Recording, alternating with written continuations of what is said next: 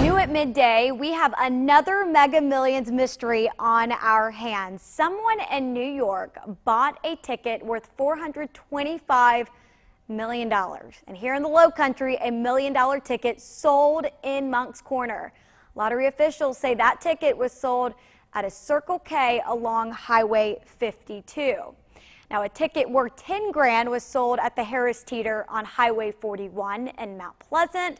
What a way to start the new year. So just look at those tickets. NBC's Kristen Dahlgren has more from New York. Let's see if I can make you a millionaire tonight. New year, new money. This morning, one lucky winner is ringing in 2019 incredibly rich after matching all 6 numbers in Tuesday's Mega Millions jackpot. The Mega Ball number is 14. One winning ticket for the whopping $425 million jackpot sold at a gas station and convenience store on Long Island, New York, the 8th largest jackpot in the history of the game. What was the first thing that you thought when you got that call? I'm very excited, I'm screaming. I talk to my wife, They're all screaming in my kid. Surprise.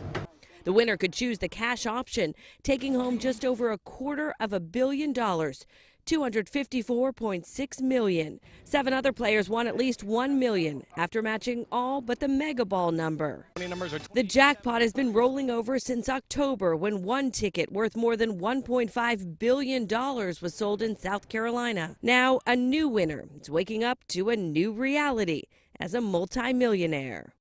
So that lucky winner likely getting his or her financial affairs in order and perhaps making some changes to that list of New Year's resolutions. As for the owner here, he gets a bonus as well for selling the winning ticket. He says he plans on taking a really nice vacation. Kristen Dahlgren, NBC News, Glen Head, New York.